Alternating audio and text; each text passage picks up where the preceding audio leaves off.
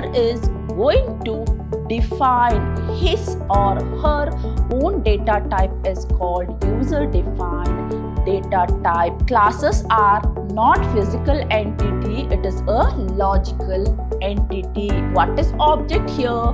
There is nothing but an instance of a class. Method is nothing but function that must start with the small letter.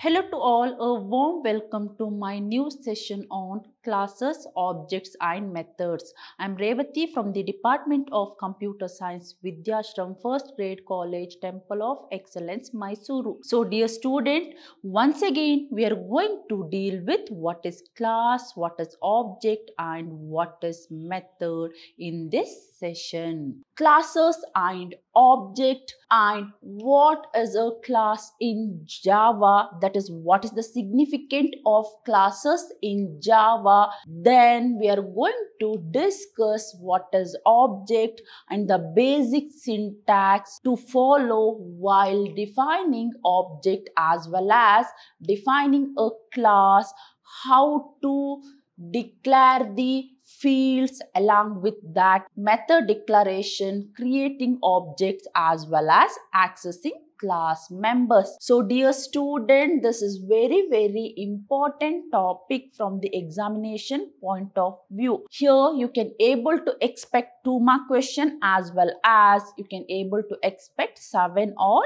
8 mark question, and these are the basic concept you must know to write the program. Now at the beginning I'm going to have classes and objects. So what is class? Here class is example for user-defined data type. I repeat, what is user-defined data type? That is nothing but the user is going to define his or her own data type is called user-defined data type, and this is nothing but the template or blueprint. So here what is class?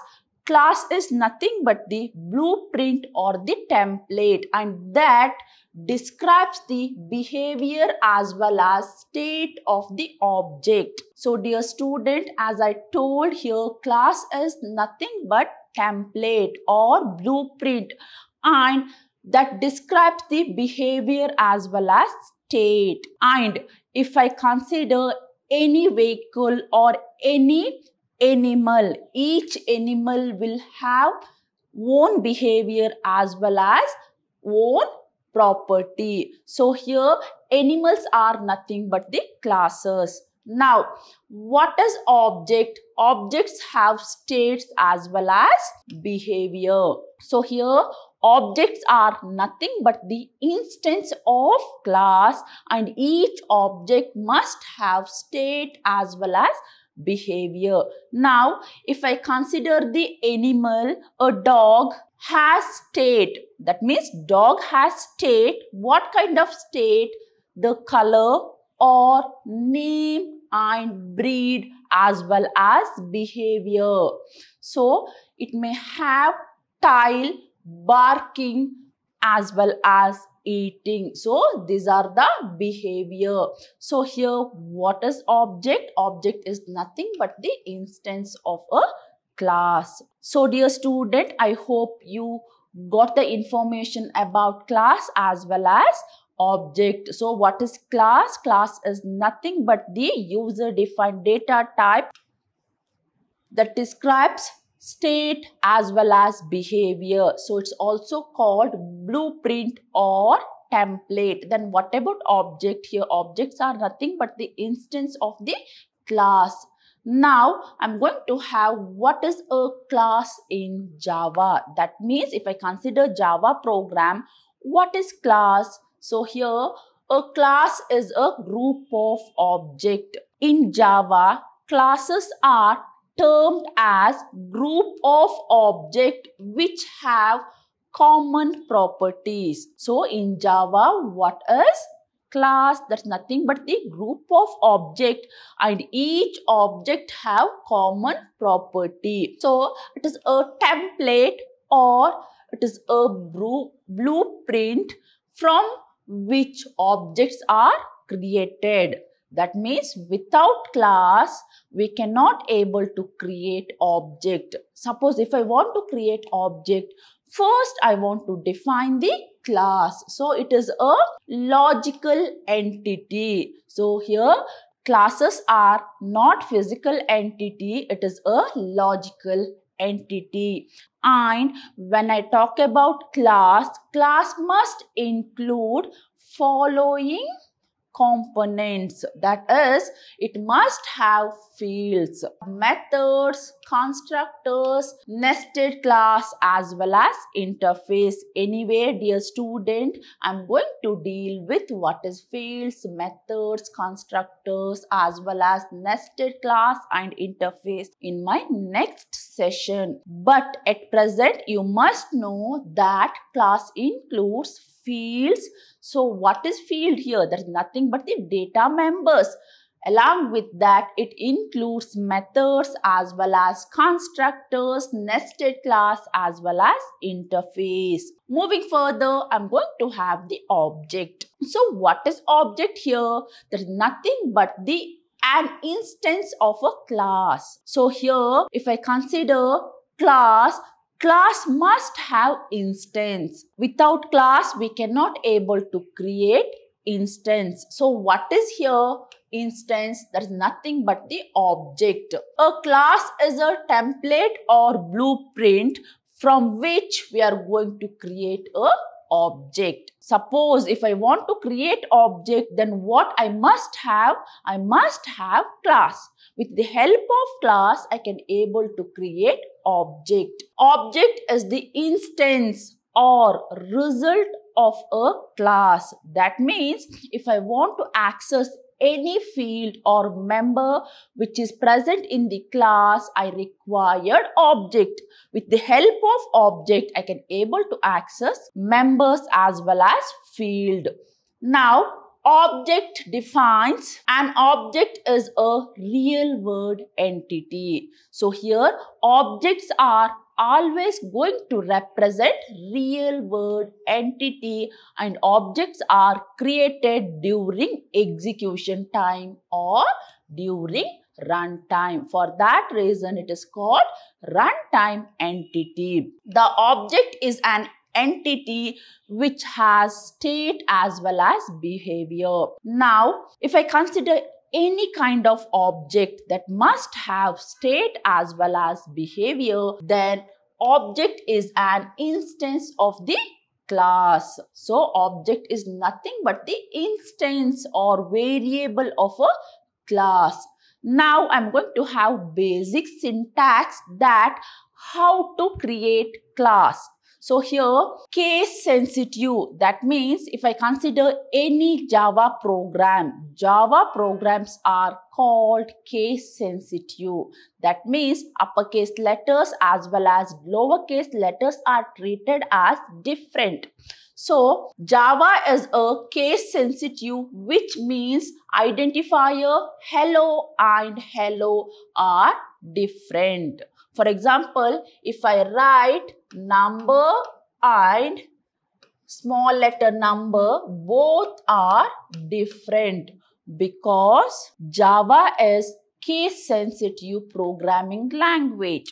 And suppose if I want to write class name, while defining user defined class name, the first letter of class name must be capital letter. So it is uppercase letter. For example, think that I'm going to write my first Java program. So what I will do, I'm going to write program name first PRG. See here, it is capital letter, and even I can able to capitalize this P also. So here I'm going to have the example, my first Java class. So what I did here my is capital letter, F is capital letter, J is capital letter as well as C is capital letter. And method name, that means all the method names should start with a lowercase letter. That means if I consider any method. So here what is method? Method is nothing but function that must start with the small letter. For example, I'm going to start with the curly brace, and if I write add, so here this function must be start with the lowercase letter. Now see here, I'm going to have the keyword public void my method name. So the first letter of my method must be small letter and remaining letter may be small letter or capital letter. This is the example for method name. Now program file name. So the program file name must be same as your class name. For example, I have created first program, that is the class name, and the file name here is program, that is file first program. So file name is first prg.java. So here if I consider this example, my first Java program is the class name. So what is the program name? That is my first Java program.java. Now public static void main. So Java program processing starts from the public static void main. That means the execution of the program starts from public static void main. So these are the points I need to remember while writing Java program. Now I'm going to have the syntax for defining a class.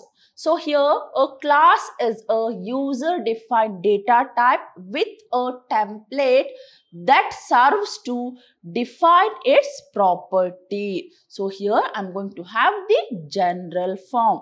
I know what is class. Class is nothing but the user-defined data type or the blueprint or template. And to create class, I must follow the rules. So dear student, at the beginning, I must start with the keyword class. Then I'm going to specify the class name. And if I'm going to inherit the property of another class, in that time I'm going to use extends keyword and superclass name. Inside that I'm going to have field declaration as well as method declaration.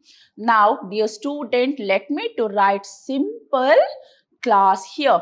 So as I discussed, I'm going to start with the keyword class and I'm going to specify the class name, that is first PRG, and I'm going to start with the curly brace. Here I'm going to write the fields. So it is int roll number, then character name of 50, then I'm going to write void add. So this is all about class definition. So here class includes two fields, that is field as well as methods. That is nothing but field declaration as well as method declaration. So here int and character both are the example for field declaration as well as here add is nothing but the example for method declaration. Now let me to consider the field declaration. That means how can I declare fields in my class? So data is encapsulated in a class by placing data field. So what is data encapsulation? That is nothing but the data abstraction. I want to provide this security for my data, and how that can be achieved by using access specifier. Similarly, data is encapsulated in a class by placing data fields inside the body of the class definition. So these variables are instance variables as they are created when an object of the class is initialized. So here, what is my class name? That is rectangle. So I started with class keyword and rectangle is my class name. Now here I'm going to have two fields, that is int length as well as int breadth. Now I'm going to have the method declaration. So a class with only data field has no life. That means if I write or if I define fields in my class, then it does not have any life. But when I use those fields in my method or in my class, then it's going to have the life. The objects are created by a class cannot respond to any message. That means without body. Even though if I created object, but still it's not going to respond to any message. So first I need to create the methods, and to create the method I'm going to have the syntax, that is first I'm going to have the data type, that's nothing but the return type. Along with that I'm going to have the method name, along with that I'm going to have the parameter list, along with that I'm going to have the method body. Now, let me to write one simple example. For example, think that I'm going to return a value and it's of type integer, and my function name is add, and it's going to take two arguments, that is int a and int b. Now, if I write int x, okay, then x equal to a, y equal to b, then return x plus y. It's going to return the integer value. This is the way I can able to write the methods in my class. Now let me to consider how to create a object. So how can I create the object? What are the procedure I need to follow? So a class provides the blueprints for the object. Now class includes fields as well as methods. Now this class provides blueprint for objects. So an object is created from a class. Just understand this concept. Class includes fields and methods. So it provides the blueprint for object. Now object is created. That means with the help of object, I can able to access fields as well as members. So an object is created from a class. Now in Java, the new keyword is used to create object. Suppose if I want to create any object, then I want to use new keyword.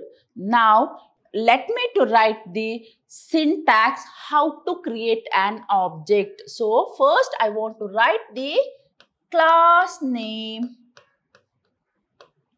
then object name equal to new, this is operator or new keyword. Along with that, I'm going to write the class name. So this is the syntax for an object creation. Now here I'm going to have the example.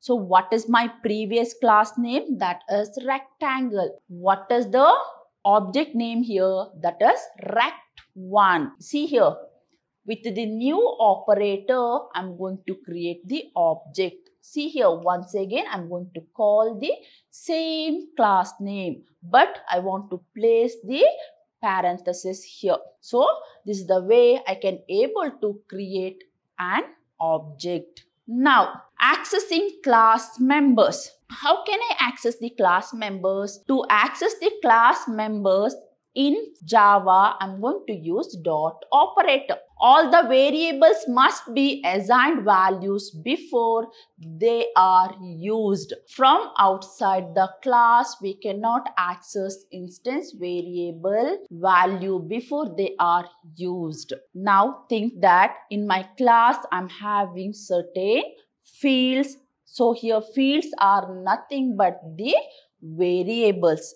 Now I want to use those variables, or I want to access those variables, or I want to access those methods. How can I access? For that, I'm going to have the dot operator. So first I'm going to write the object name. Along with that, I'm going to assign the value. Now object name, method name, object name, variable name. So here first program I created two fields, that is name as well as roll number. Now I want to access the roll number as well as name. First I'm going to create the object for first program. So I'll make it FP equal to new first PRG. First PRG. Now FP dot roll number, FP dot student, FP dot run or display. So this is the way I can able to call the members as well as fields in my program. So what I required here, I required object name along with the field name, or object name along with the method name, and with the help of dot operators I can able to accessing class members as well as fields. Now let me to explain one simple program here. So here what is the class name? That is student. Now what are the field I'm going to include here? That is roll number, that's nothing but the ID as well as string name. Now this is my first class. What is my next class? That is class student. In this, I'm going to write the main program. Now, the actual execution of the Java program is going to start from main method, and it does not return any value. For that reason, it is void. And to invoke main function, I does not require any object. For that reason, it is static, and it is globally available. For that reason, it is public. Inside that, I'm going to create the object. To create the object, what I want to do? I want to use class name, that is student, and my object name here is S1 equal to new operator. That means to create object, I'm going to use new operator. Along with that, I'm going to write the class name. Now, with the help of object and with the help of dot operator, I'm going to call the field. That is S1 dot ID equal to 101 and S1 dot name equal to, I'm going to assign the value. Now I want to print ID as well as name. So what I will do, I'm going to use system.out.println, then S1 dot name. This is the way I can able to assign the values to the fields or members. Now suppose in my class, if I'm having any function, for example, I'll write void display function, and if I want to access this function in my program, and how can I access? That is with the help of S1 dot display. Okay, this is the way I can able to call members. So to call the members, I required object along with the dot operator and method name. So this is the simple program to create a class, to create an object and to make use of fields as well as this is for methods. Now, dear student, in my today's class, you got information about what is class, what is object, as well as methods. Now, in my next session, I'm going to deal with constructors in Java, rules for creating Java, as well as type of Java constructor. Dear student, I did not explain what is method because all are familiar with the methods because you studied what is method or functions in your lower classes, in the sense in your C programming or C++ programming. So I did not explain basic of methods. So dear student, in my today's session, you got more information about classes, objects as well as methods. Let's meet in the next session with some more information about class, objects as well as methods. Until then, keep learning and keep watching. Thank you.